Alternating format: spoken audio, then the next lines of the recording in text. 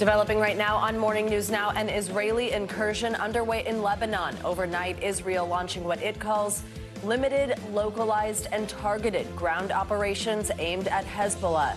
The expanded offensive coming just days after the killing of a powerful Hezbollah leader. Lebanon, the region, the world are safer without him. Diplomacy remains the best and only path to achieving greater stability in the Middle East. We'll bring you the latest from a region on the edge. Also this morning, parts of the South picking up the pieces from Hurricane Helene as both presidential hopefuls vow to help with recovery efforts. And the stage is set for the first and possibly only vice presidential debate between Minnesota Governor Tim Walz and Senator J.D. Vance. We have team coverage. Plus, port workers on the picket line stretching across the East and Gulf Coasts in a strike that could cripple America's shipping industry during the busy holiday shopping season. And presidential centennial, former President Jimmy Carter turns 100 today. We'll look back at his decades of service to the country and the historic celebration to honor him. 100. No kidding. I visited the Carter Library recently. It's just incredible to see not just what he accomplished during his presidency, but how much he's accomplished after that. We'll take a look at all of it. Absolutely. Good to have you with us this morning. I'm Joe Fryer. And I'm Savannah Sellers. We begin today with the latest from the Middle East. Israeli soldiers have started what the IDF is calling, quote, limited, localized, and targeted ground operations against Hezbollah inside Lebanon. Israeli officials notified the U.S. that the operations would be limited in scope and duration. The IDF says the incursion is meant to protect Israeli citizens who live along the border with Lebanon. In a statement, Hezbollah said it was targeting Israeli troops in northern Israel with rockets. Sirens sounded in Tel Aviv after what the IDF called projectile launches that crossed from Lebanon were intercepted. Ground invasion is the latest escalation in the ongoing conflict between the two sides, a conflict that has rattled Lebanon in recent weeks. NBC News international correspondent Matt Bradley joins us now from the Lebanese capital with the latest. Matt, good morning. Let's start with the latest on the ground. Tell us more about the current situation in southern Lebanon. What kind of operations are Israeli forces conducting, and how is Hezbollah responding?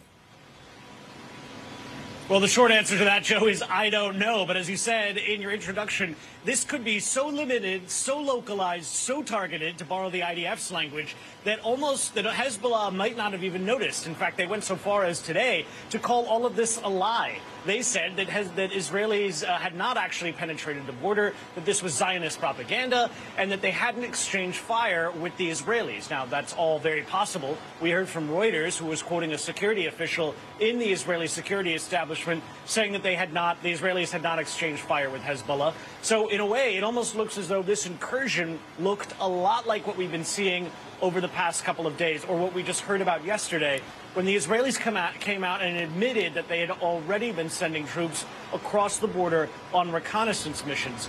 We don't know really, we don't have any details at this early hour for exactly how last night's raids or incursions or invasion, whatever language you choose to use here, whether that's different from what we've been hearing about has been happening over the past couple of days. But so far, it sounds as though it has been, again, to use the Israelis' words, very, very limited.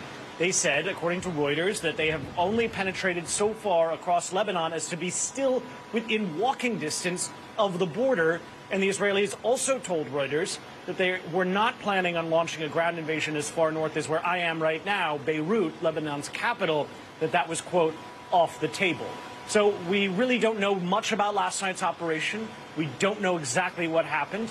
We don't know if Israeli troops simply went in and left, or if they're still actually within Lebanese borders. This is something that we're going to be getting in the next couple of hours and days, and all of that is going to determine what happens next in this conflict. But so far, the real issue here, guys, is still the air-to-ground attacks that Israel has been using, pounding Hezbollah targets across the country, and here in Dahia, just off my right shoulder in the southern district of Beirut. That has been used to great effect by the Israelis to cripple Hezbollah, to decapitate their leadership, and to really put them on the back foot, as it looks like the entire world is trying to figure out what Israel and what Hezbollah, and crucially, what Iran is going to do next in this expanding conflict.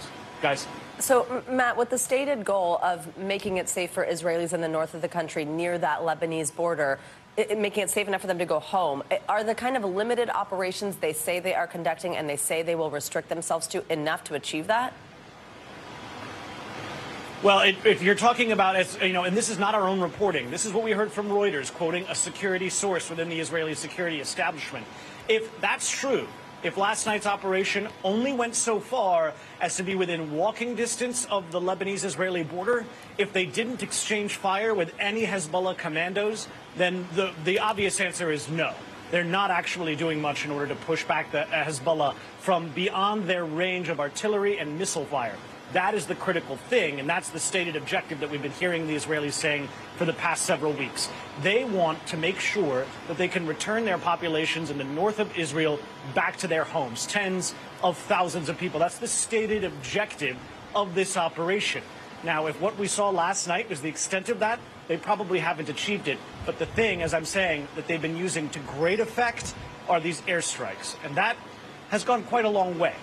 Guys? All right, Matt Bradley. Matt, thank you so much. Now let's get to our other big story of the morning. Hurricane Helene's unprecedented path of destruction, causing historic flooding, demolishing entire neighborhoods. The storm killed at least 125 people, and it's left many others unaccounted for. The scope of the widespread devastation is still just coming into focus. Rescue crews are finally starting to access remote areas in the mountains of Tennessee and North Carolina, places that were too tough to reach because the roads are either littered with debris or washed away entirely. NBC News correspondent Priscilla Thompson is in Erwin, Tennessee. She joins us with the latest. Priscilla, good morning. While we are still getting a sense of the scope of the damage out there, there are dozens of people who are unaccounted for, maybe hundreds. What's the latest you're hearing from officials?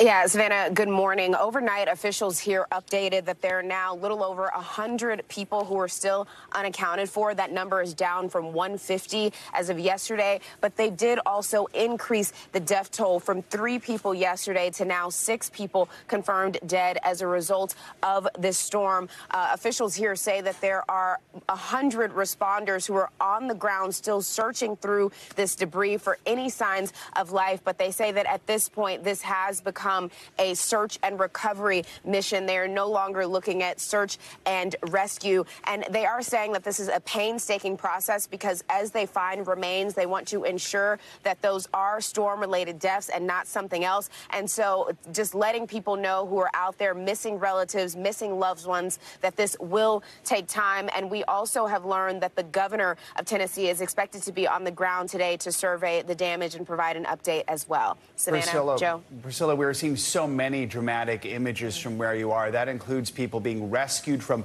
a hospital roof there that was just surrounded by floodwaters. Tell us more about what happened there.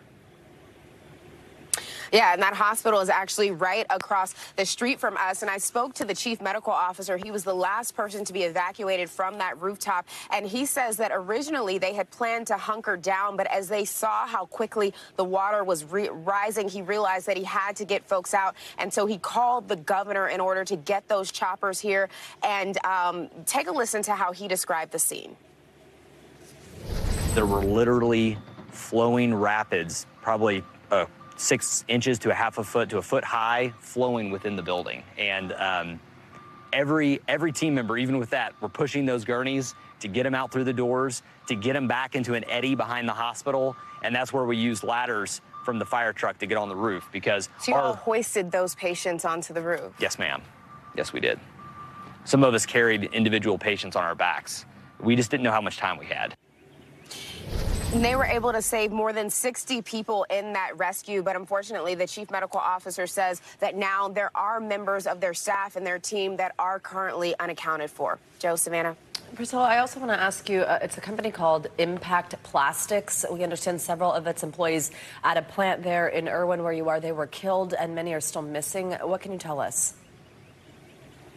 Yeah, so Impact Plastics says that there were folks working at their factory, and as the roadway and the parking lot began to flood, they dismissed those employees, but they say that there were some employees that for some reason stayed on the property, and as the water began to rise, they ended up trapped inside of a semi-truck, and that semi-truck tipped over. And so there were 5 people who were able to be rescued by chopper, but there were 6 people who went missing and have not yet been found. And we saw some of those family members at a press conference yesterday holding up photos of their loved ones, begging for answers. And of course, that death toll was updated overnight, so it is possible that some of those families may have gotten those answers. Many of them believed that their loved ones did, in fact, pass away from that tragic flooding. Joe, Savannah. Priscilla Thompson, thank you so much for your reporting here. Let's bring in Jay Carter, who's currently in another hard-hit area, Western North Carolina. He's the CEO of Halo Relief. That's a volunteer organization helping bring supplies to people impacted by the damage. Jay, I know you're busy, so thank you for your time this morning. I mean, I've seen this morning and have seen for days all the devastating video from that area. But you being there on the ground and having helped in past disasters, give us a sense of what you're seeing, and does it compare to anything you've ever seen before? Well, sir, we started with Helene in Florida. We traveled with the storm up through Florida, through Georgia, South Carolina, and into North Carolina now. But it's left a lot of devastation in its path. It really is. Tell us about some of the things that you need, and if someone is looking to donate, how can somebody do that? What supplies should they be donating to people in these hard-hit areas? Well, you can go to halorelief.org and get our Facebook pages, click the link, and go to Area Recovery as well. There's a place to donate. There's a place to volunteer. You can get requests for help, stuff like that. Go to those pages, and they'll guide you to whichever link you need. We need things like, obviously, food and water. Generators are a big help out here right now. There's no power in a lot of these towns we visited, obviously. And then something I didn't think about that kind of caught me off guard yesterday, we worked with a elderly gentleman, and he said at night that the blankets just weren't enough, that he's already, the temperature's dropping just enough at night that he's already getting super cold, uncomfortable, and he's a little worried about, his safety at this point. So many things we don't think about till we actually get into these situations. Jay, it is incredibly difficult to get around there with roads washed out, covered by debris. Talk about what you're seeing and just how hard it is to get around and some of the other challenges you're experiencing. Well, the water is obviously an issue here. It still hasn't completely subsided. You have mud, rocks, and then in with all that, you have the debris from the towns and the destruction. All this mixed together just makes it pretty complicated. We have some pretty big trucks here that can get through some of the mud, some of the water, but when you mix that with rocks and debris, it makes it really difficult to get to these areas. So the hands-on from the guys, the teams here with us, of going out and pulling this debris out, it is a long process. It honestly is, just to try to get to a few miles down the road. Any idea how long you're going to be there for, Jay?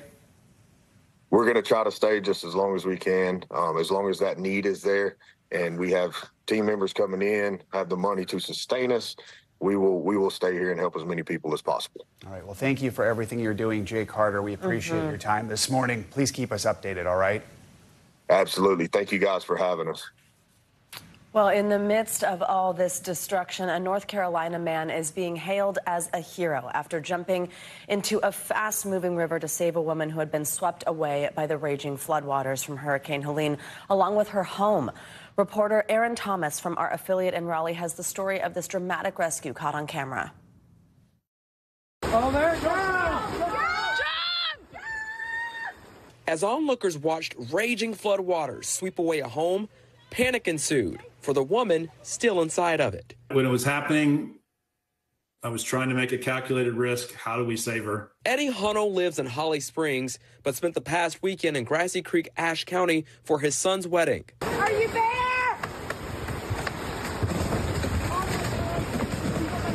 Aftermath from Helene turned planned festivities into fright and fear. But that didn't stop Hunnell from jumping into action, literally. Oh, my God. I grew up swimming on a swim team. I was a lifeguard. I'm in okay shape, and I just couldn't watch her die. I felt like I needed to do that. A life vest and rope on hand, he got into the raging floodwaters from New River, retrieved Leslie Worth from the home, and brought her to safety.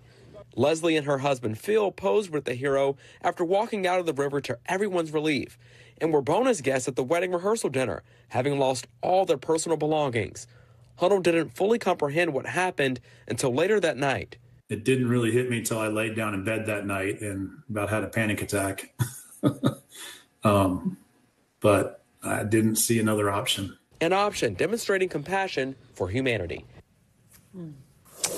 Well, today might be the first day of October, but summer-like temperatures are still heating up the West. All right, NBC meteorologist Michelle Grossman's tracking the dangerous heat wave and more. Michelle, good morning. Hey there, guys. Good morning. Yeah, we have that fall heat wave still in full effect. We're going to see it lingering at least throughout most of this work week. We're waking up to 32 million Americans under heat alerts. That's in the west and to the southwest. We have heat advisories for places like Chico, Fresno, down in Bakersfield. Also excessive heat warnings. That's where you're looking in that hot pink color. San Francisco, Las Vegas, Yuma, Phoenix, and we're going to see temperatures soaring well above average once again, 20, even 30 degrees in some spots and into the triple digits in many. Some of those spots into the 100s, San Jose, Bakersfield, Las Vegas, Phoenix, also Yuma. Notice the little box next to it. We're going to break some October daily records as well. We're looking at records possibly being broken in San Jose, in Bakersfield, Las Vegas, also in Winslow, 95 degrees. And that warmth is going to spread on east as we head throughout the next couple of days. So Wednesday, we're looking at temperatures into the 90s in Denver, probably breaking a record there of 88 degrees. Winslow is going to be warm once again in Phoenix, El Centro, Las Vegas, Fresno. And these temperatures are going to stay in place Thursday, Friday, and Saturday as well in many spots into the triple digits in Las Vegas, 102 on Friday, 102 on Saturday, still warm too in Los Angeles and also Phoenix. So that's one story. Now with that warmth in place, it's dry, also a little bit windy in portions of the northern plains, the Great Basin. So we do have fire danger, 4 million under fire alerts. We have that red flag warning that's in the red and also a fire weather watch in the orange. So places like Rapid City, Casper, Alliance, Rock Springs, and also Glasgow could see the threat for some fire today. That's one big weather story. Of course, we're still talking about the chance for some showers in portions of the central Appalachians into portions of the mid-Atlantic. We're not talking about a whole lot of rain, but still enough on those saturated grounds. We're going to see what's left over of Helene finally moving out today. We do have the chance for some heavy rain, though, in portions of Virginia into the northern parts of North Carolina. Otherwise, the rest of the country looks really good today.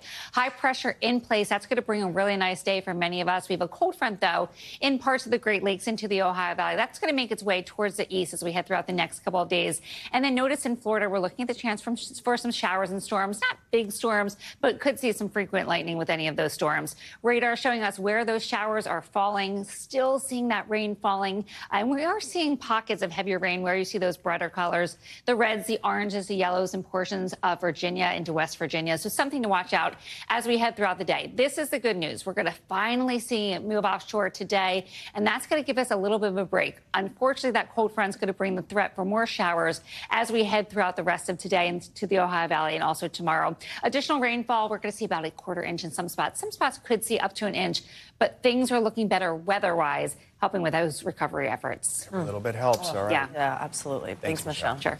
Well, this morning, tens of thousands of dock workers at the biggest ports along the East Coast are on strike, demanding a new contract with higher pay in a work stoppage that could actually hit the economy hard. Union port workers from the International Longshoremen's Association walked off the job right at midnight Eastern time, just after their contract expired. There was a last-minute offer from the U.S. Maritime Alliance, which represents the major ocean freight operators, but it was not enough to reach a deal with the union after months of stalled negotiations. Now, 14 ports across the eastern and Gulf Coast have come to a total stop. Those ports handle about half the shipping imports into the U.S., leaving billions of dollars worth of trade stranded. NBC News senior business correspondent Christine Romans joins us now from the port of Bayonne, New Jersey, with the latest. Christine, good morning. So this is the first time the Longshoremen's Association has walked off the job in nearly 50 years. The two sides had not been talking in months, but there was, as I mentioned, that last-minute offer that was rejected. Can you walk us through that offer and just what the workers are asking for? So the workers really want limits on automation, and they want better pay. They want at least the better pay that the West Coast got when it had its strike a couple of years ago. Now, they were offered last night by the Shippers Association, the Shippers Consortium, essentially a 50% pay raise, and then, a big addition to their retirement contributions, and they rejected it. So they're at least talking. They hadn't been talking in a very, very long time. Another big piece of this, the pay is a big piece of it, but then the automation for gates and trucks and just port operations. Automation is something that shippers have been pursuing around the world, and the Longshoremen's Association very worried that could be existential, a real existential threat for longshoremen. Christine, the big question here is how much could this strike potentially hurt the economy? And then what does it mean for all of us consumers across the country? I understand one stat here. Some analysts say that the strike could cost the U.S. economy up to $4.5 billion each day of this strike. Can you explain how that is and which industries are going to be the most impacted? I mean, there's just so much stuff sitting on these ships coming into these ports and sitting in these containers on these ports that normally is just zipping through the country every single day, every single minute of every single day. And so when that all stops, you've got cars, car parts, cherries, frozen chicken, computers, apparel. I mean, everything you can think of. I mean, the United States imports an awful lot of stuff, and about half of it comes through these ports here on the East and Gulf Coast. So it's just about everything you can think of. Now, the big retailers, they've seen this coming. They've seen this dispute in the making for months, and they've really been trying to draw forward a lot of the goods that they're going to need into the end of the year. But for some small manufacturers, for small business owners, for people who have assembly lines that rely on just-in-time inventory, that's a business phrase where, you don't have a lot of stuff on hand. They may have to, close down some of their assembly lines while they wait for goods to get here and for this to be finally resolved. So, Christine, what's the Maritime Alliance saying about all of this? And now that the strike has started, any plans for the two sides to meet? I mean, as far as we know, they're not talking right now. They were speaking last night. At least they had offered that 50% pay raise, and it had been rejected. And now it's been radio silent since then, guys. All right. Christine Romans, thank you so much. There's much more to come here on Morning News Now. Later this hour, the new research that suggests doing something you love, like listening to music, could be better than coffee at helping you concentrate. First, though, after the break, a vice presidential showdown set for tonight. What to expect from the first and likely only VP debate. Stay with us. We're back now with the latest on the race for the White House. Election Day 5 weeks from today, and tonight the running mates are in the spotlight. They're now preparing for the vice presidential debate. Minnesota Democratic Governor Tim Walz and Ohio Republican Senator J.D. Vance will face off in New York. This is likely the final chance for each campaign to make their case on the debate stage. While it will be their first time sharing that stage, they have not shied away from sharing their feelings about each other in public. Tim Walz's record is a joke. He's been one of the most far-left radicals in the entire United States government at any level. Like all regular people I grew up with in the heartland, J.D. studied at Yale, had his career funded by Silicon Valley billionaires, and then wrote a bestseller trashing that community. Come on! More, we're joined by NBC News correspondent Dasha Burns and NBC News senior national politics reporter Jonathan Allen. Good morning to both of you. So, Dasha, unlike the presidential debate, this showdown is going to feature hot mics. They won't be muted when the other person's speaking. What else could be different about tonight, and just what are both candidates saying ahead of this debate? Yeah, Joe, good morning. That's right. Look, it's going to be 90 minutes with 2 4-minute breaks, no audience, and we are already playing the expectation-setting game here. Both campaigns trying to lower expectations for their candidate and raise the bar for the opponent. Walz and his team emphasizing the Ivy League pedigree that Senator J.D. Vance has, and the Vance team emphasizing the many years of political experience that Governor Tim Walz has. So both are looking to set those expectations early and hope that their candidate beats those expectations, guys. John, let's bring you in here. So both Walz and Vance, they are Midwesterners, but I mean, obviously they're quite different. What message do you expect each candidate is going to get across to undecided voters tonight, and what will it be that's so starkly different between them?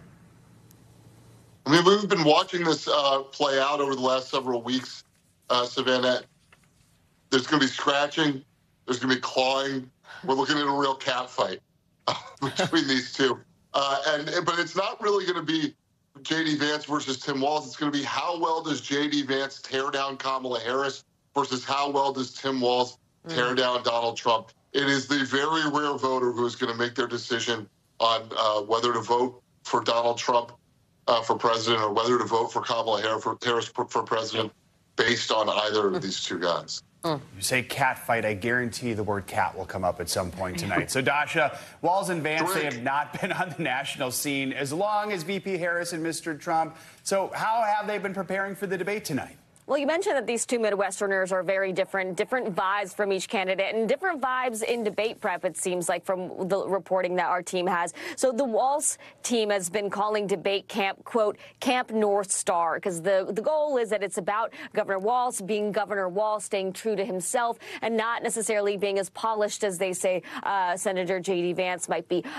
Transportation Secretary Pete Buttigieg has been playing the role of Vance in debate prep. It's been less formal.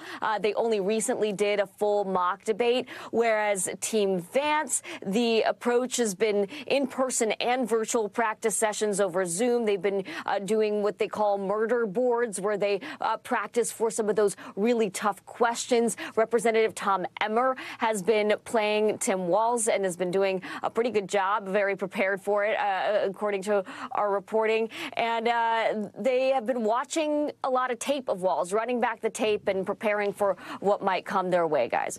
John, you mentioned maybe this isn't how voters are going to decide, is based on who they like better on a stage tonight. But, right, hopefully they're deciding on issues. How much do you think we'll hear about the issues? Do you think we could get any more details like we were hoping in the last debate for economic plans, anything like that?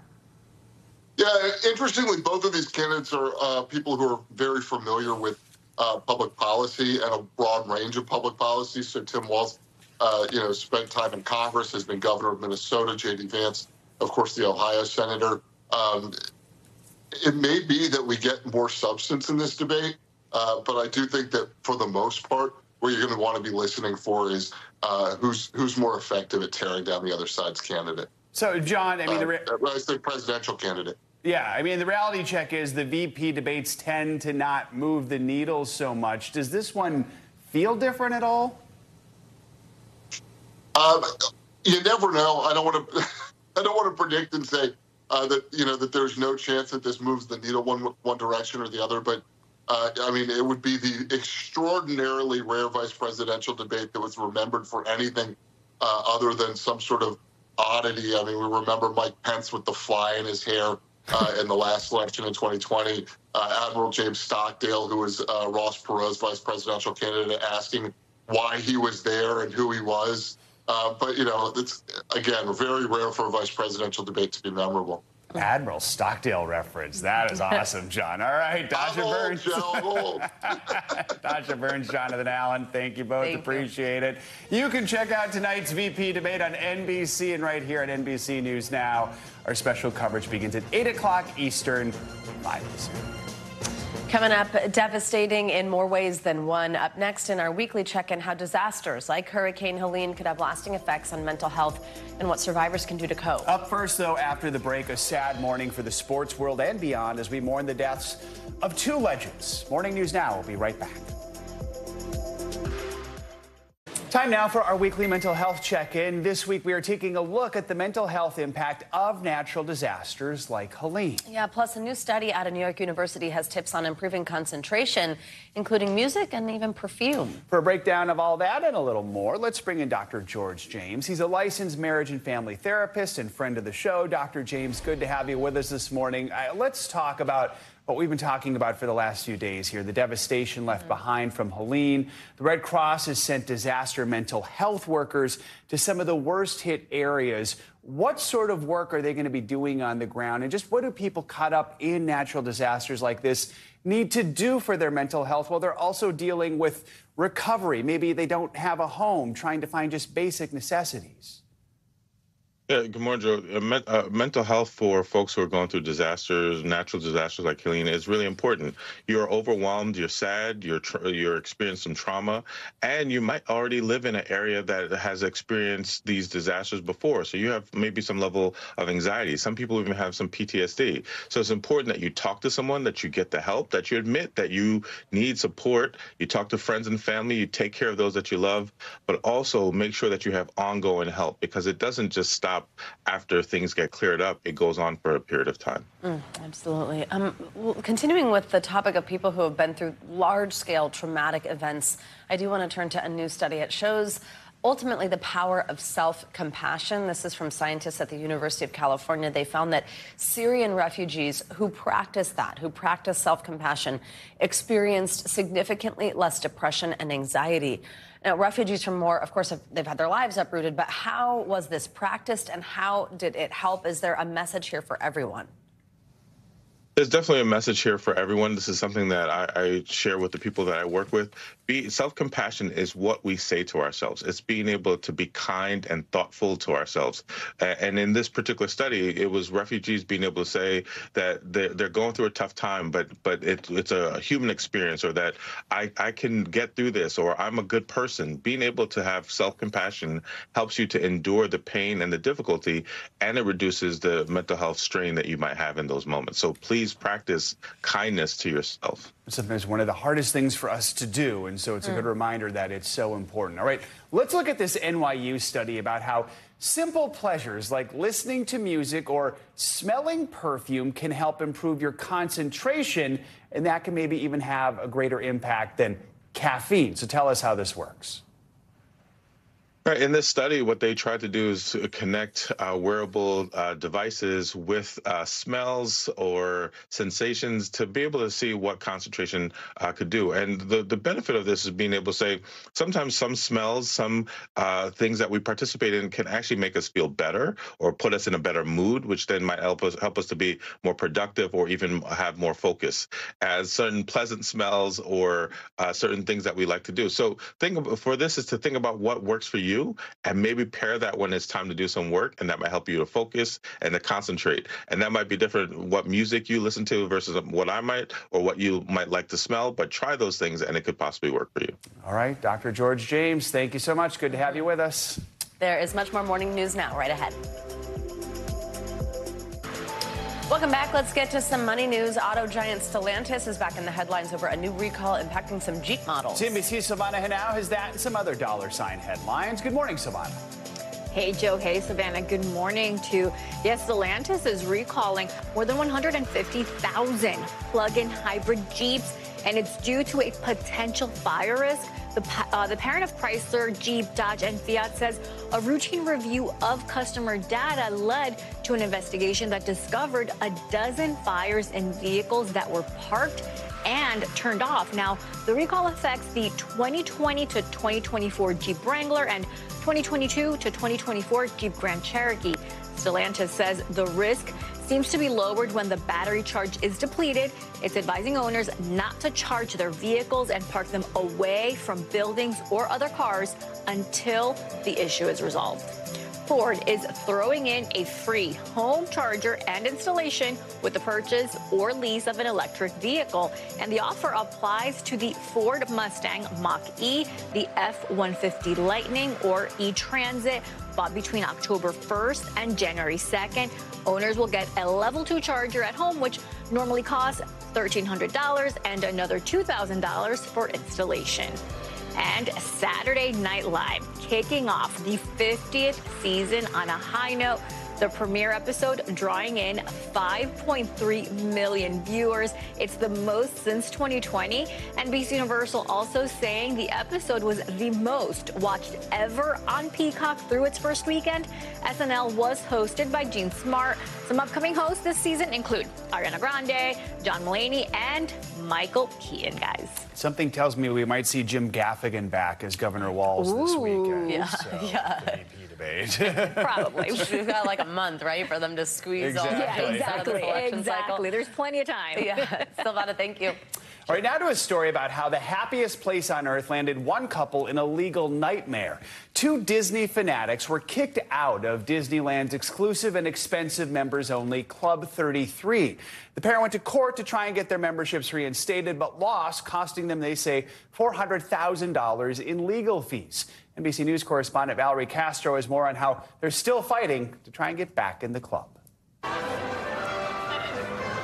A pricey and secretive members-only club at Disneyland now in the spotlight. This after an Arizona couple's membership was revoked, costing them hundreds of thousands of dollars in legal fees.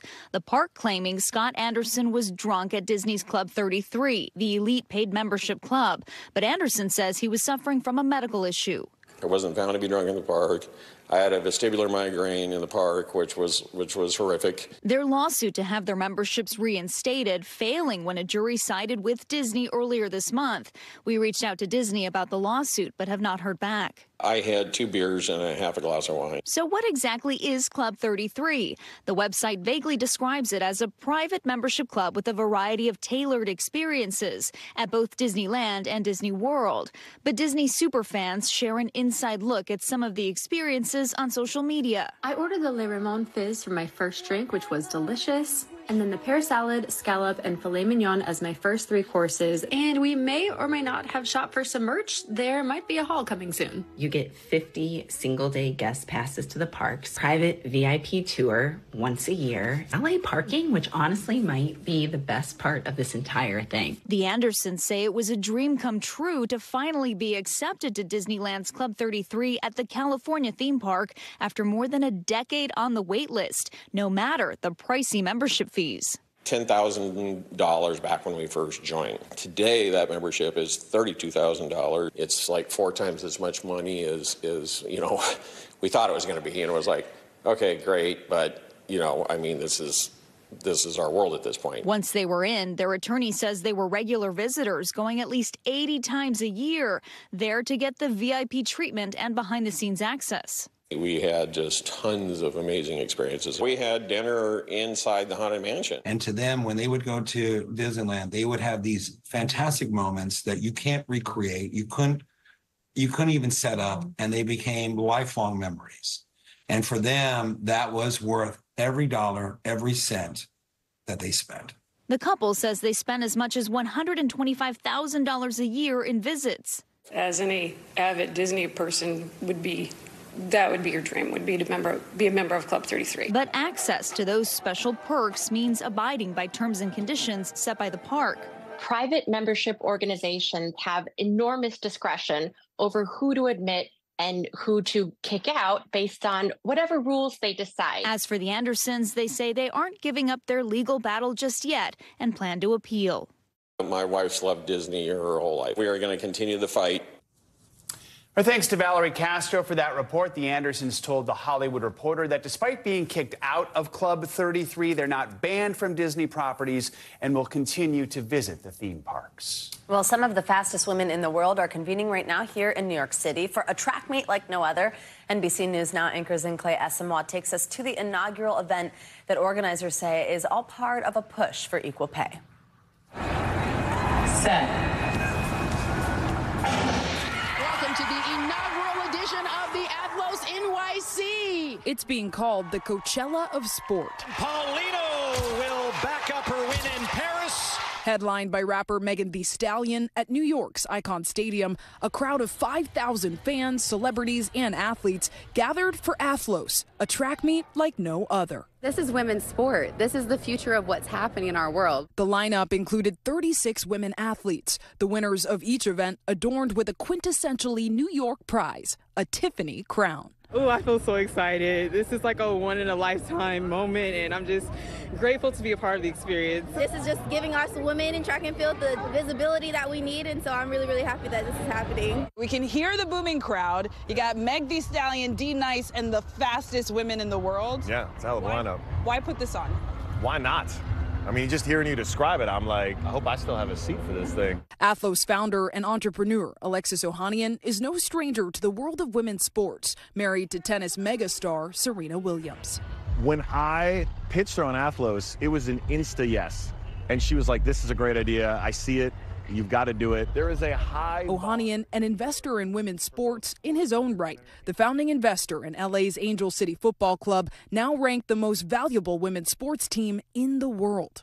You recently said you wouldn't want your daughter Olympia to enter into the world of women's sports if she didn't earn what she was worth. Yeah, well, credit to Serena. I was like, hey, you know, Serena, wouldn't it be nice one day if Olympia played on the national team? And without missing a beat, Serena's like, not until they pay her what she's worth. And I said, challenge accepted. According to a 2023 report, on average, female athletes earn 21 times less than their male counterparts. In track and field, that source of income is reliant on championship wins. Athlos hoping to change that, every participant earning a cash prize.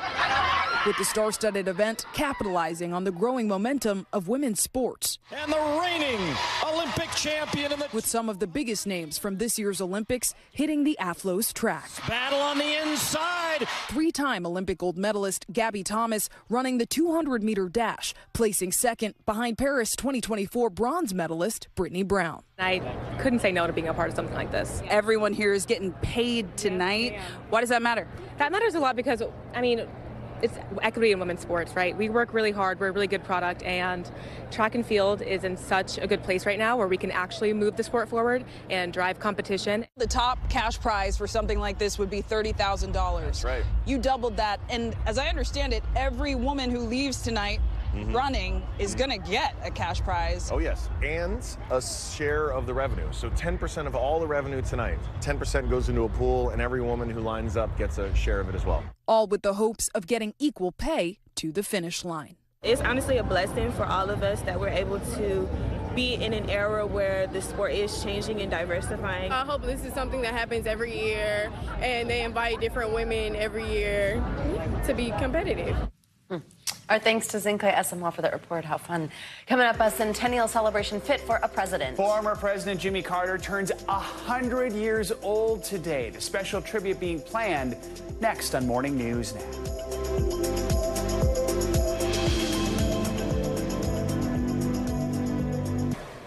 Welcome back. The fabulous Broadway standout Anne Juliet is adding yet another star to its Tony-nominated ensemble. TikTok icon and professional dancer Charli D'Amelio will be starring in the Jukebox musical, which is a reimagining of Shakespeare's Romeo and Juliet. Producers describe her part as a dance-heavy role. That's a good fit for Charli, who before becoming one of the most followed TikTokers in the world, danced competitively for more than a decade. She even won Dancing with the Stars back in 2022. You could catch Charli's debut on The Great White Way later this month at the one and only Stephen Sondheim Theater. But make haste. Performances as of now are slated to only run until January of next year. They have a lot of turnover for the cast with Anne Juliet. A lot of the original Broadway cast is leaving right now and making way for some new people to come in. The show remains a hit. Charli, we love it. Wow, well, that's going to be a hit with a lot of Gen Zers. No kidding, exactly. Charli, my gosh.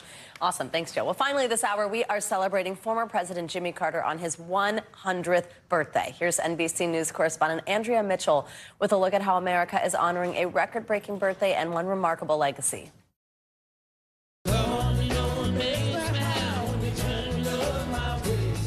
A birthday bash for the ages. Family, friends, and fans celebrating Jimmy Carter, the only U.S. president to reach 100. What keeps him going? You know, I don't know what keeps him going. I think he doesn't know how to give up on anything. Dubbed the rock and roll president in the 70s. In some ways, my grandfather got elected with music, right? The Allman Brothers, Jimmy Buffett, all these folks raised money for him. I mean, it made him cool. A Washington outsider, the Georgia governor and peanut farmer, was at first called Jimmy Who when he said he was running for the White House. The one-term president brokered peace between Israel and Egypt at Camp David. He's Mr. Resilience, and for him to live to 100, that is amazing. And imagine all the things that those eyes have seen. Good morning to you. How you doing, Mr. Hassan? Carter is best known for his legacy after the White House. I remember my mom talking about Jimmy Carter, how he built houses with his own hands. With his wife Rosalind, Carter built thousands of houses for Habitat for Humanity and was awarded the Nobel Peace Prize in 2002. There's not enough word in the dictionary to say thank you to Mr. Carter. As President Carter liked to say when he taught Sunday school, use your talent to help others, a message he has preached and practiced for a century. Our thanks to Andrea Mitchell for that report. He is 100 years young with no plans on slowing down. Mr. Carter's family reportedly says the next item on his bucket list is voting on Election Day, which is 5 weeks from today. All right, that is going to do it for this hour of Morning News Now. Stay with us, though. The news continues right now.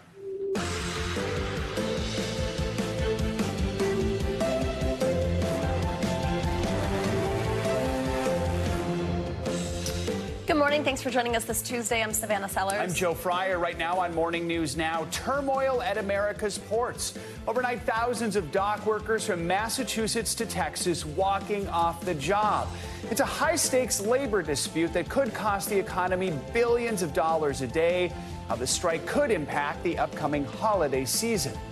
In the Middle East this morning, a major escalation in Lebanon. Israel launching a widely expected ground offensive. The country insisting the operation is limited in scope, taking aim at Hezbollah targets near its northern border. Our Richard Engel is in Beirut with the latest. Plus, the race for relief in the wake of Helene. Both Vice President Harris and former President Trump focusing attention on the utter devastation left in Helene's wake. That comes as questions are mounting over the government's response to the superstorm that has left more than 100 dead and hundreds of thousands still without power. Sobering backdrop to tonight's vice presidential debate in prime time. We are covering it all. And the new claims surrounding the death of Queen Elizabeth. What Britain's former Prime Minister Boris Johnson says he knew about a closely guarded health condition, and how people are reacting in the UK and beyond. Quite a talker there. We'll delve into that one. Let's begin this hour with that historic strike hitting some of the nation's biggest trade ports this morning. Thousands of workers have walked off the job, sparking concerns about what this could mean for the U.S. economy as we head into the holiday season. Yeah, it's union workers at 14 major ports across the eastern and Gulf coasts are now on the picket lines after their labor contracts ended at midnight. The stalled negotiations put the shipping industry at a standstill, with billions of dollars worth of trade stranded until a new deal is reached. Here's NBC News senior business correspondent Christine Romans with the latest from one of those ports in New Jersey. After months at an impasse, the strike deadline has come and gone, and now the first East Coast port strike in 47 years is underway. This morning, docks from Boston to Miami to Houston shut down. This is going down in history, what we're doing here. After tens of thousands of workers went on strike at midnight, affecting the docks that take in half of U.S. imports. We plan on being here 24/7 until we finalize get a good contract from the shippers. Those ports handle products Americans use throughout their daily lives, from groceries to electronics, cars, and hospital supplies. We're deeply concerned about the impact that a strike could have on our supply chains, especially when it comes to critical goods like medical supplies and others. This comes after a 6-year contract between ports, shippers, and the International Longshoremen expired. The group representing ports and shippers saying the workers' union has repeatedly refused to come to the table to bargain on a new contract. It all comes down to automation and increased wages, the union seeking to restrict how much of these ports can be run by automated cranes, gates, and trucks. Workers hoping for pay increases larger than the 32% hike West Coast workers got. Nothing's going to move without us. We're going to keep this thing going every day, in and out. A shutdown could cost the U.S. economy up to $4.5 billion per day. Retailers like Walmart and Home Depot could be caught in the middle. Electronics giant Samsung, also a major importer. The U.S. Chamber of Commerce calling on President Biden to block the strike, but the White House telling NBC News he isn't currently planning to use that power. The Shippers Consortium did offer a 50% pay raise to the dock workers, but that was rejected.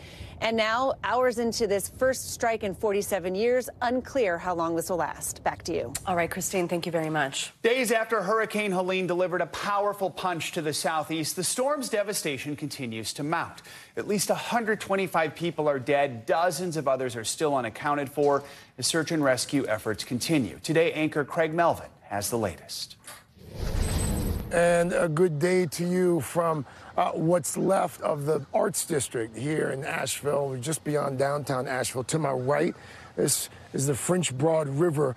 That river, a bit too much for what's left of an outdoor sporting goods store behind me. that building just one of many all over Asheville, all over the Southeast right now. One of the many buildings and homes completely decimated, not so much by the initial storm, but the aftermath, the flooding that has just run rampant. As you know, the death toll right now all over the Southeast, more than 120. That's expected to climb. There's still a number of people who are unaccounted for. Folks here in this area calling it an unprecedented storm. They are right now demanding an unprecedented response. In Hurricane Helene's wake, devastation and destruction stretching as far as the eye can see. We were not prepared for this. The powerful Category 4 storm causing damage in at least 10 states. Hardest hit, North Carolina, where every single county has been impacted. And we're dealing with a situation that is unlike anybody's ever seen. The town of Asheville isolated, cut off from power, water, and cell service. Homes and businesses destroyed, testing the resilience of its residents. My business and my job and my livelihood and all that. So, you know, I don't know. This video showing the flood's sheer power as it rushed in. Everything's gone. Leaving down trees and power lines, buckled railroad tracks, cars overturned. Devastation I saw firsthand driving through the streets. In Henderson County, families in need were given a meal and water bottles to help tide them over for the day. And how would you describe the scene so far today? It has been a very busy, chaotic scene trying to get water to residents who have not had water since Thursday. Some more help now on the way. The National Guard moving in. FEMA also sending support. President Biden says he'll travel to the region tomorrow for an aerial tour, explaining he doesn't want his trip to divert resources. I've directed my team to provide every available resource as fast as possible to your communities. The destruction stretching more than 600 miles across state lines. The impact of Hurricane Helene is historic. In Tennessee, more than 100 people are still missing. Family members desperately waiting for news about their loved ones. The state's infrastructure also taking a catastrophic hit. Hundreds of bridges destroyed or damaged. In Georgia, hundreds of thousands left without electricity. Amid the pain, though, hope and heroes stepping in. Dramatic rescues through the storm. In western North Carolina, a man jumping into raging waters to save a woman whose home was being swept away in the flood. I just couldn't watch her die. I felt like I needed to do that. Up and down the coast, communities coming together. Somebody's going to help them from our community because that's how we are. Nobody will be left alone out here. That Southern hospitality showing up in a time of great need. We just want to help. That's all we're doing. And we have seen so much of that firsthand. Neighbor helping neighbor, stranger helping stranger, not just here in Asheville, but all over the affected areas here in the Southeast. A lot of folks who are watching right now, who are listening right now, might be wondering what they can do to help. How can I be a part of the solution here? There's, of course, always the Red Cross. And officials here on the ground, FEMA officials, are advising folks to check with local areas to see precisely what they need, whether it's money, whether it's manpower, whether it's blood. A lot of blood drives going on as well right now. That's the very latest from here in Asheville. For now, we'll send it back to you. All right, Craig, thank you. Well, we've been reporting on this show that the fast-moving floodwaters stranded more than 50 people on the roof of a hospital in eastern Tennessee. Angel Mitchell, joining us now, is one of the people who was rescued. Angel, good morning. We really appreciate your time during such a difficult time. Thank you for joining us. We understand, but please walk us through your story that you were visiting your 83-year-old mother who was being treated for pneumonia when you both had to evacuate. If you could just start from the beginning and telling us how this all unfolded, how quickly this happened, that you were made aware of this, especially since you were there for a visit, and then what unfolded? We were told maybe 2 minutes before the flood come through that we needed to evacuate. And which I'm pretty sure we should have had more time than that. They already knew, but they didn't let us know. And then once we went to evacuate, it was already flooded. Cars and was getting swept away. The ambulances that were going to transport people were being swept away. They put us in lifeboats. That was not safe enough. They couldn't get us across that way, so we had to get to the rooftop and wait for some choppers to come. That took a long time. The winds were too bad to get regular choppers in, so they had to bring in Blackhawks. And yeah, that's my mom. My mom is down there in that raft over there. They had to lower the boom, I think it's called, and hoist her up from the ground up to the air. And then they brought another one. We all just got shoved in as many as they could, as many as they fit in there. We got shoved in there, and they tried to get us out of there as fast as they could. Took us to the hospital, but on the roof, it was insane. There was houses floating by, barns, cars, you name it. I saw an airplane, I guess a personal airplane. It had floated down. It was just really scary. What was going through your mind during all of this?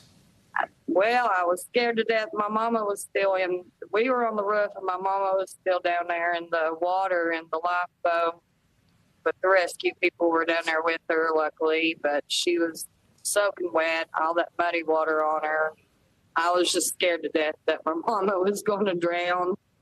And then I was scared we were all going to drown because the waters was coming so high. We only had about probably 10 more feet before it would have came across the hospital roof.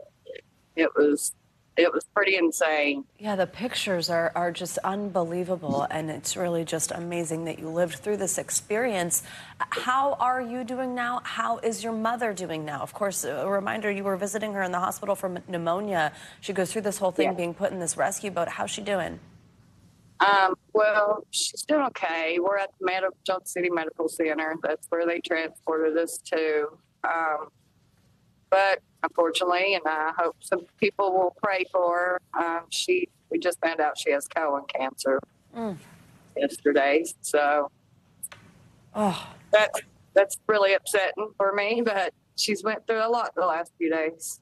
Oh, Angel Mitchell, we are so sorry to hear that. We certainly will keep her in our prayers. And again, we so appreciate your time during such a difficult time, and we are so happy you're both. Yes. Okay. No, I just think that people should know that we should have had more time to know to evacuate.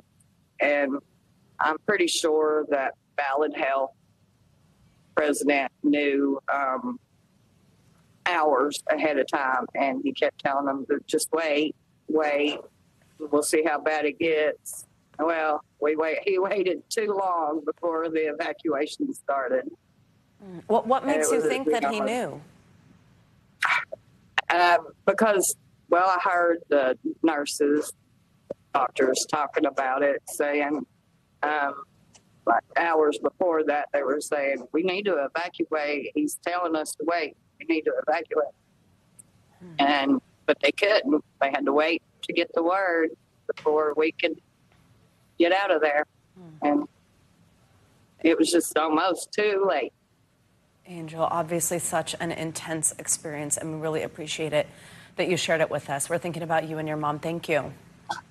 Thank you. And also that place was already deemed a flood zone, the hospital area, years ago, like 100 years ago. They had deemed it a flood zone, and I don't know why Ballard Health decided to build there, but they did. And it was a mistake. They should not have built there. Angel, thank you very much. We're thinking about you. Thanks. The devastation brought by Hurricane Helene is shining a light on the issue of flood insurance. In the coming days and weeks, households will look to rebuild, and the costs could be enormous. But data from the Insurance Information Institute shows that only 6% of U.S. homeowners have flood insurance coverage. NBC News correspondent Stephanie Goss takes us inside the growing problem. Right now across the South, people are still struggling to meet basic daily needs. But soon communities ravaged by flooding from Hurricane Helene will have to start rebuilding. The financial toll on homeowners will depend largely on how they were insured before the storm. And with storms getting stronger, experts say many people nationwide do not have the coverage they need. This is terrible. Hurricane Helene's winds leveled parts of Florida. Then the rain swallowed whole towns in North Carolina. I think there's somebody in that truck, but we can't get our 911 to work. Including Asheville, which was considered vulnerable to flooding, but not like this. I have never been more scared in my life. Those with flood insurance will have some protection. Everyone else will have to rely on FEMA for financial help. It has become an all too familiar story. Because of climate change, storms are more intense. Warmer air holds more moisture. In the last 2 years, torrential downpours have caused historic flooding from Vermont to New York City, Chicago, and Connecticut. How much water? Over 4 feet. Nelba Marquez Green was away on vacation with her husband and son in August when the water started rising. I contacted my friend and said, hey, can you go by the house? Had you ever had flooding here before? No, but people were responding in a way that was very alarming. You can tell the devastation was severe and quick. For Marquez Green, it was hardship on top of tragedy. Her 6-year-old daughter, Anna, was murdered in the Sandy Hook school shooting.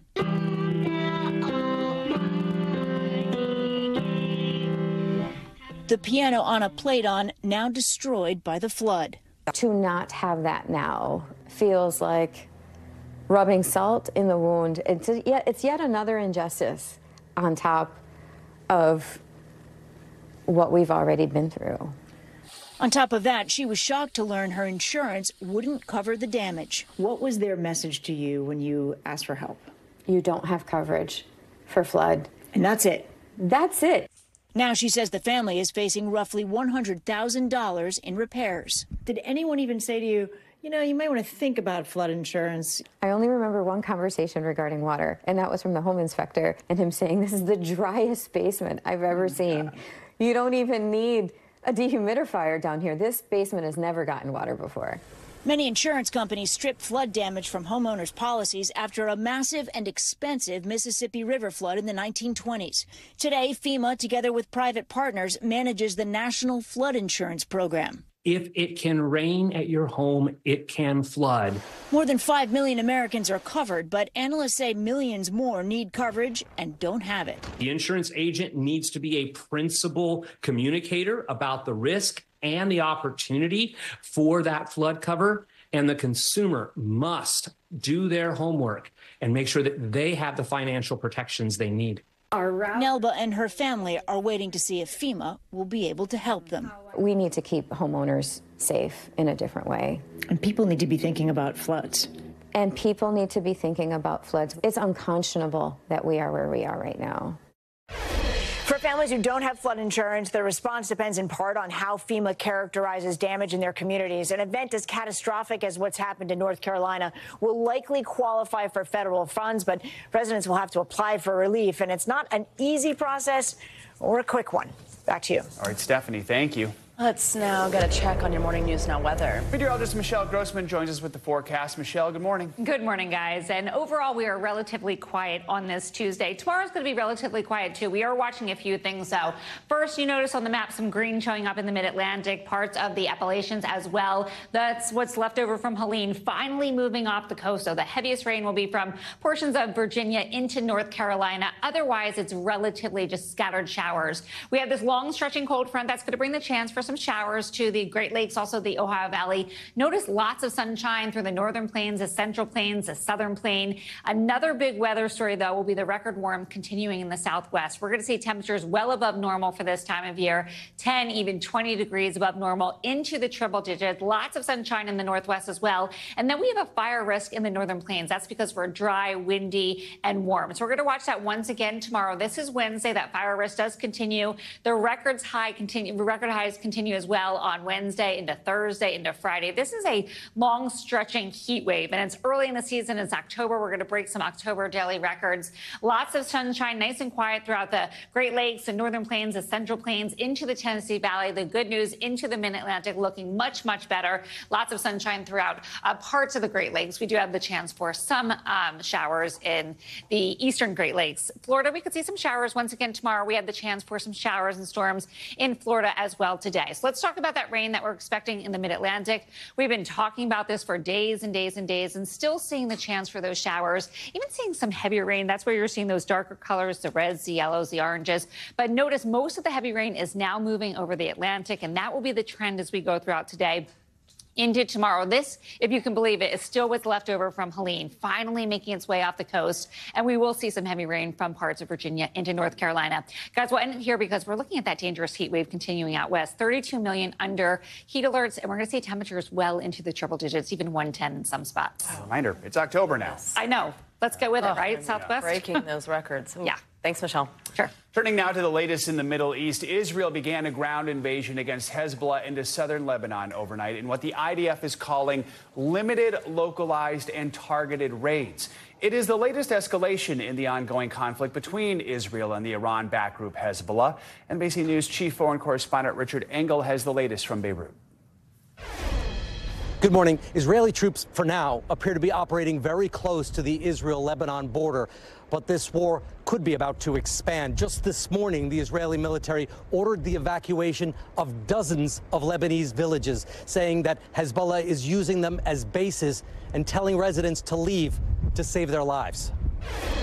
Israel's ground incursion into Lebanon is underway.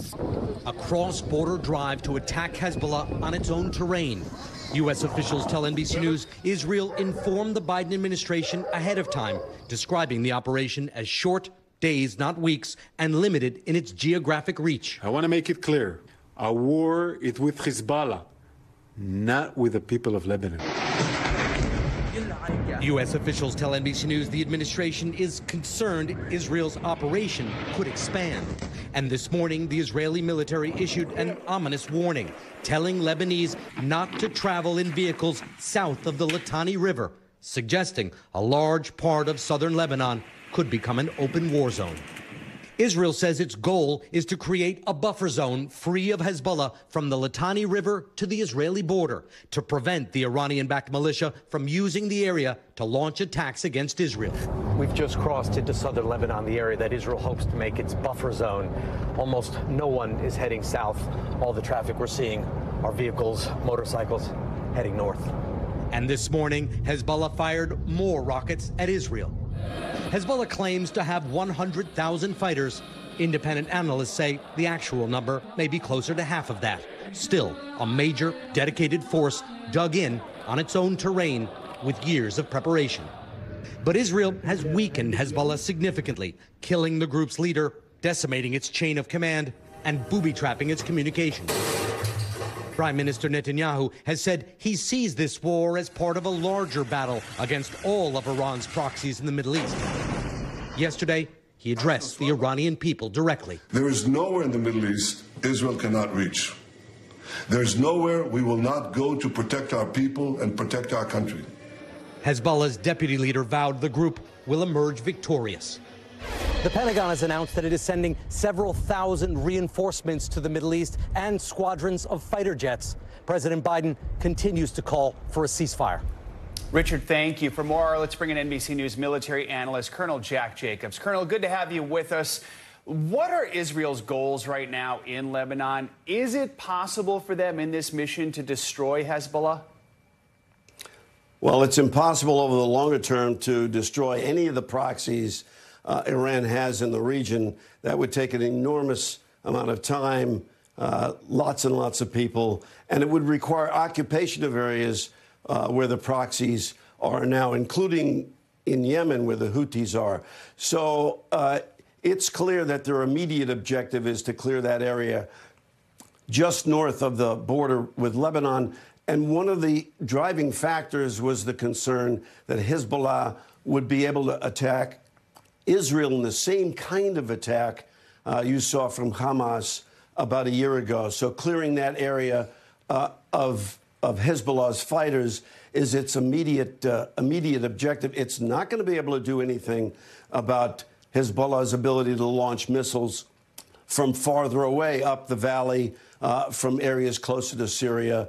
That will probably continue. But in the immediate aftermath of Israel's assault on southern Lebanon, there will be a diminution of the possibility of Hezbollah's attacking Israel on the ground. I want to ask you about that bit of a video message we just saw there in that piece that just aired a moment ago, where Prime Minister Netanyahu is directly addressing Iranians and saying there's nowhere in the Middle East beyond Israel's reach.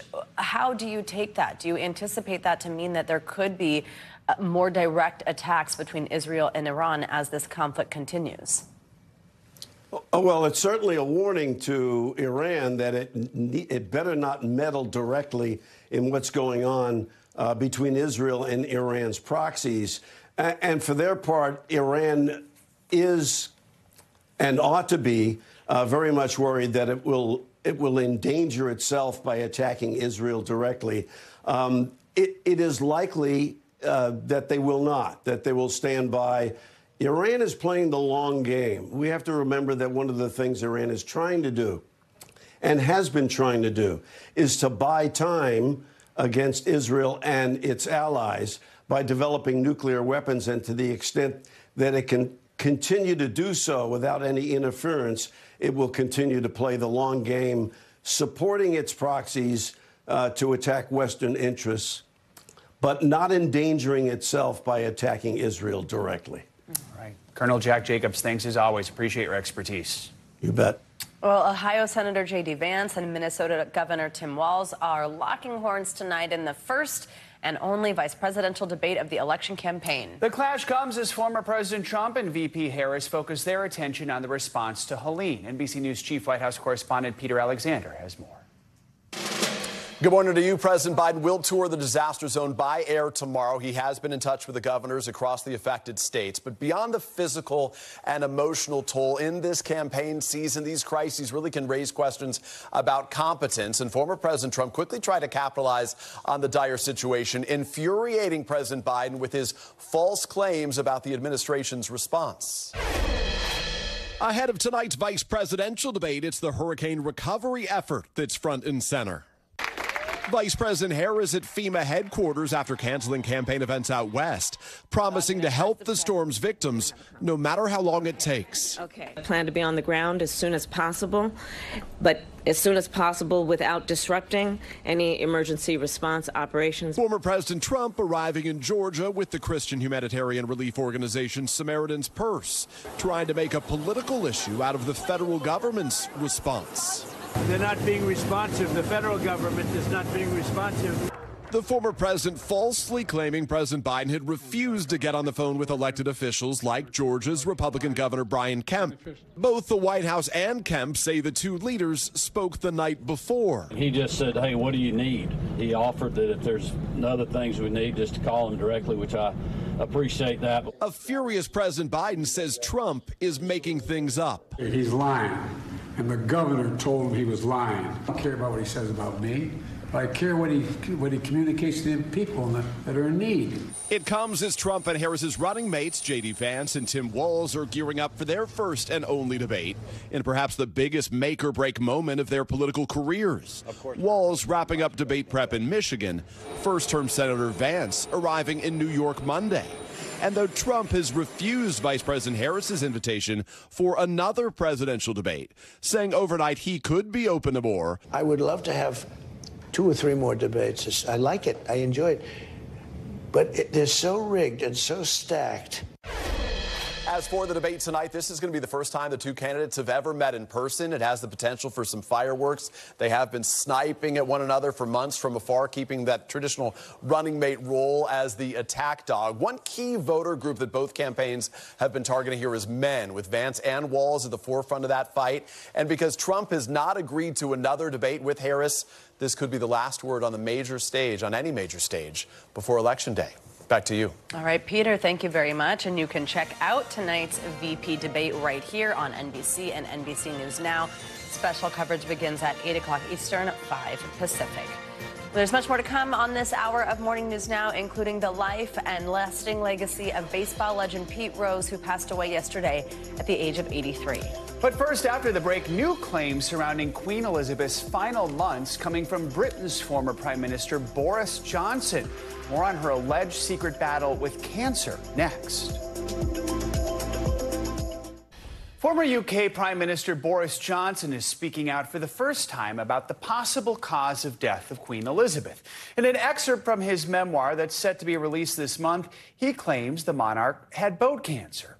International correspondent Kelly Cobier joins us now from Buckingham Palace with more on this. Kelly, good morning. Good morning, Joe. Yes, former Prime Minister Boris Johnson claims that he was told that information about the Queen and then went on to detail what he said was his final meeting with her 2 days before her death. As Prime Minister, Boris Johnson was often by Queen Elizabeth's side. Are you supposed to be looking as if you're enjoying it? Yes. Now, revealing intimate details about the last time he saw her.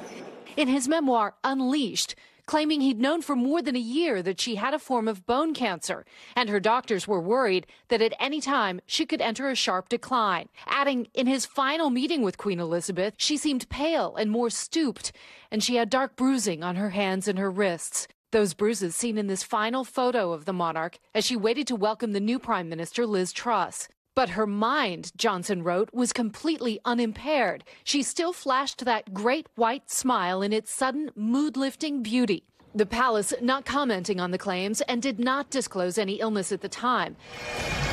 The Queen died 2 days after their meeting. She was 96, her death certificate listing old age as the official cause of death. We've had no confirmation from Buckingham Palace that the Queen did indeed have bone cancer, but we have heard these rumours before. The Queen's oldest son, King Charles, now being treated for an unspecified form of cancer, making the announcement in February. A month later, Kate, the Princess of Wales, went public with her chemotherapy treatment, now completed. The King's youngest son, Prince Harry, in London Monday for a charity event honouring children with serious illnesses. As a parent, I know a little about the emotional roller coaster of parenting. But when I hear about the care that many of you mums, dads, and family members provide, the level of round-the-clock care that you offer, the skills you've had to learn, and the battles for support that you fight every single day, I am truly in awe. Harry spending time with the children and their parents Monday at a hotel just 2 miles from Buckingham Palace. And it's not clear how long Prince Harry planned to stay here in the UK. No details on any potential meeting with his father, King Charles, either. His team told our partners at Sky News that they don't comment on his travel plans or on family matters. And as for that memoir by Boris Johnson, he also said in it that he had known that the Queen had known all summer that she was going, in his words, but was determined to hang on and do her last duty by overseeing the peaceful transfer of power between prime ministers. Buckingham Palace has said that they don't comment on these types of claims or on books in general. They said that shouldn't be taken as either confirmation or denial of those claims. Joe. All right, Kelly, thank you. Coming up, a multi-million-dollar payout that's landing the FBI back in the spotlight this morning. After the break, we're going to dig into the dozens of allegations of gender discrimination at the Bureau's training academy and the massive settlement that's now headed before a judge. We'll be right back.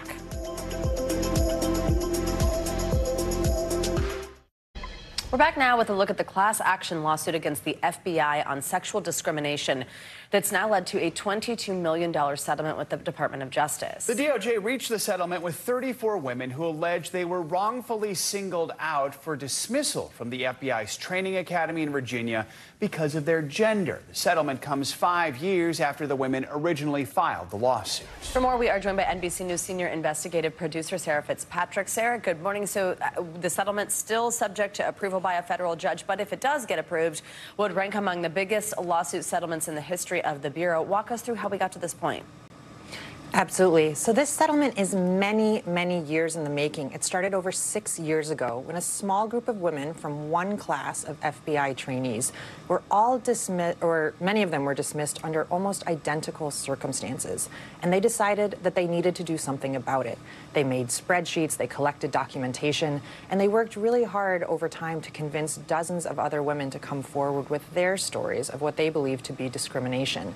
And eventually they had enough evidence to file a class action lawsuit that demonstrated this was not just a pattern, but perhaps the norm. NBC News first broke this news in 2019, and that led to the Department of Justice Inspector General launching a pretty wide-ranging investigation, which independently found significant evidence of gender discrimination and other issues with how women were being treated at the FBI's training academy.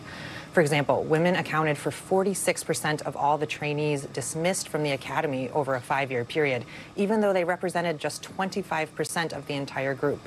But even after that report was released in 2022, it took 2 more years of litigation to finally come to a place where the FBI was willing to discuss a settlement, in part to prevent this case from going to trial.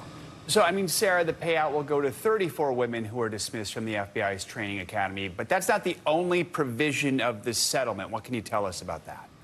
That's right. The hardest fought and perhaps the most significant aspect of this settlement was there an agreement that 2 outside experts are going to review the evaluation process and ensure that women and men do not face any discrimination, that it is truly fair for everyone going forward.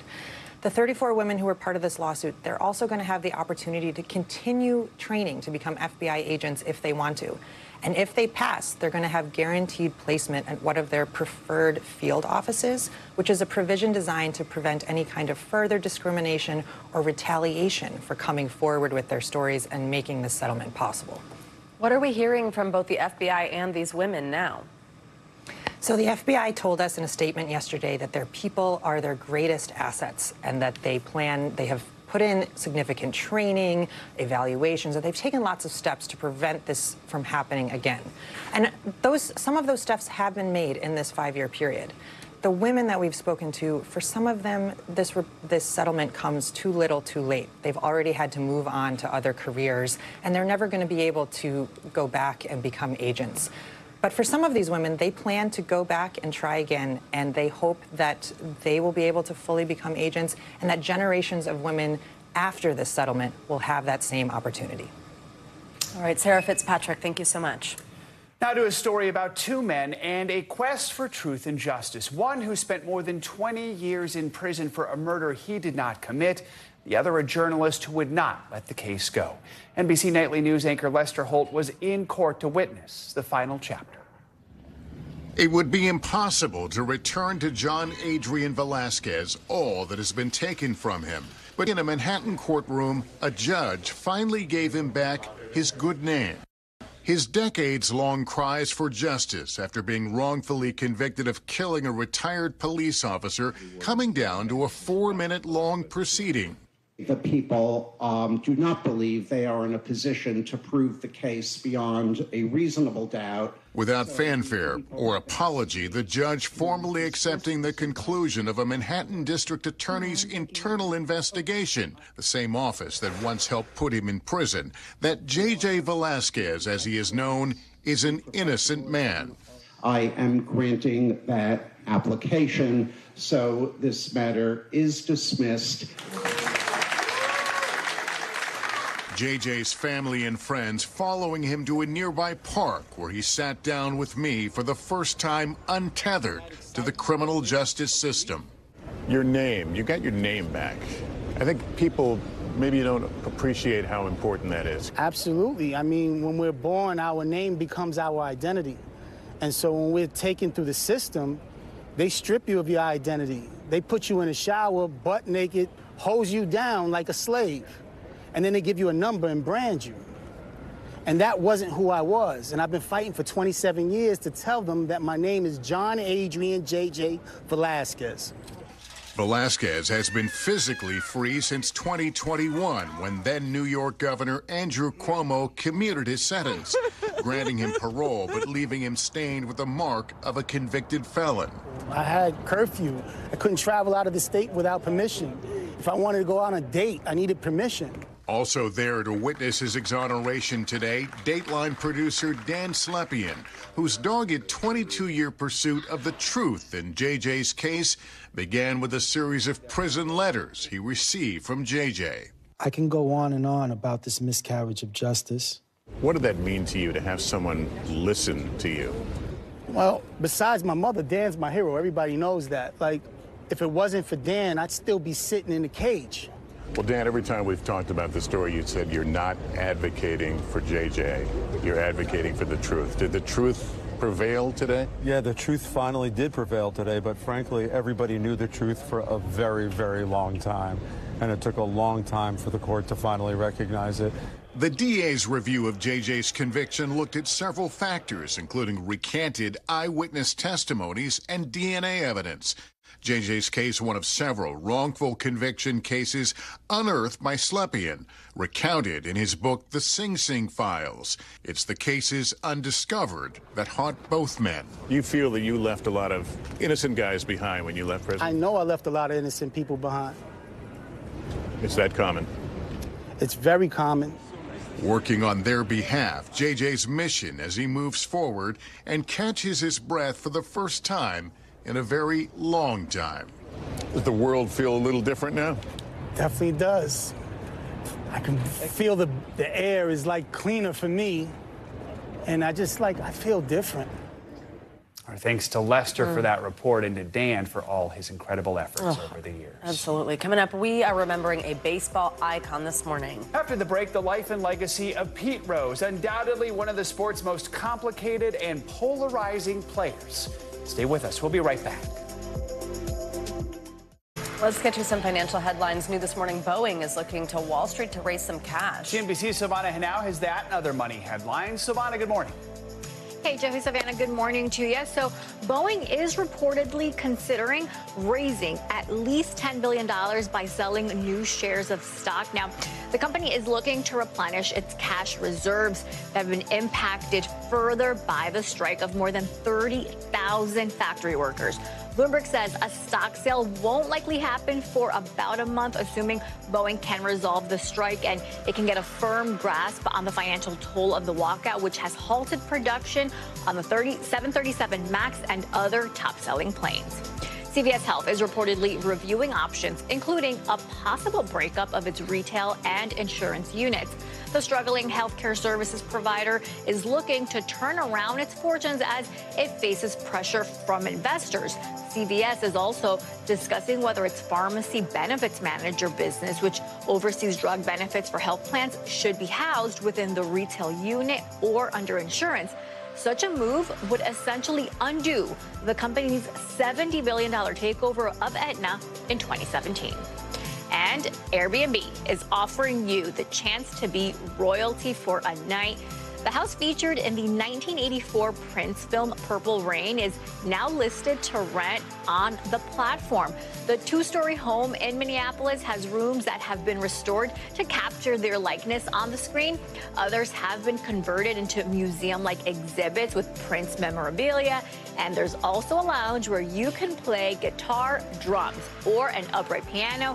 There will be 25 nightly stays available between late October and mid-December for $7 a night. Wow. That is cool. Really cool would be if you could do Very cool, right? Paisley Park. That would be really neat. Ooh, yeah. These thematic homes that they do are pretty cool for them. I know, they're out. so Yeah, for big cool. fans to immerse yourself. Savannah, thank you so much. All right, grab your cowboy hats and saddle up. After the break, we're taking you to the pristine prairies of South Dakota for a jaw-dropping look at a storied tradition that'll have you saying, Buffalo MG. Get it? Stay with us. It's up next.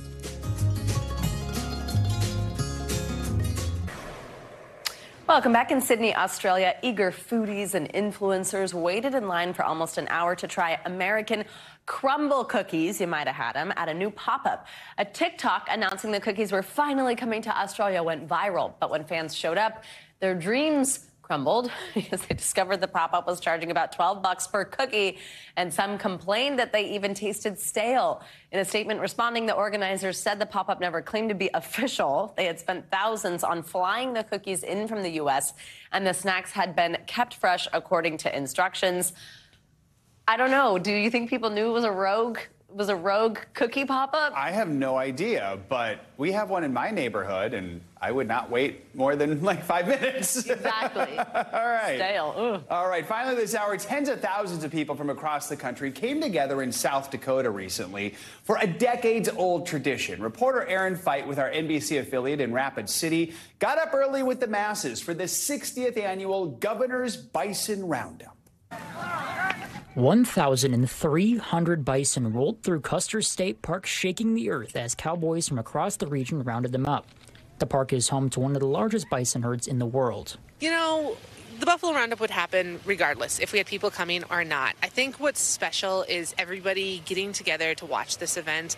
We're all out here in the prairie early in the morning. The excitement's high, and it's just feeding off each other to get to watch a really unique event to South Dakota. Spectators watched just a few hundred feet away, many traveling across the country and even farther to watch this once-in-a-lifetime spectacle. Well, we hear so much hype about the Roundup. It's like people say it's the greatest thing they've experienced, so we want to make sure before we get sick that we get to do it. We've talked to quite a few of the people here. A lot of them are their first times here like us. The bison herd is all being moved to corrals to be sorted, branded, tested, and treated, which doesn't make logistics for an event like this any easier. It takes a lot to put an event like this. We have over 200 volunteers, staff, seasonals that all come together. So coordinating everybody from law enforcement to medical to parking, just about everyone, making sure we're on the same page and making the experience good for everybody. Even for the people who are coming back every year, there is something new they notice.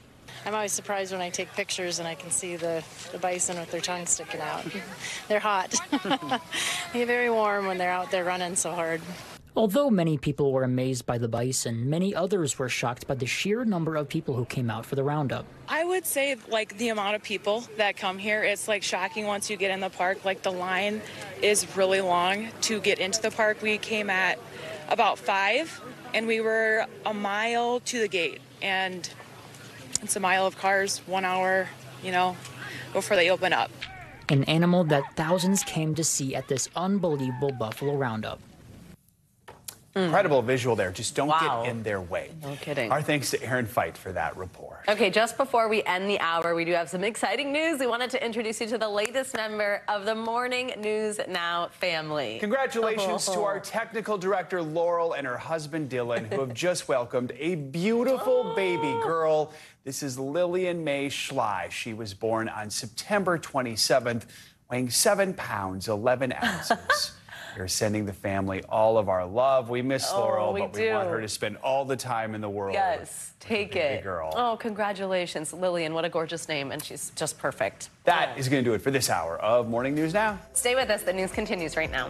Thanks for watching. Stay updated about breaking news and top stories on the NBC News app or follow us on social media.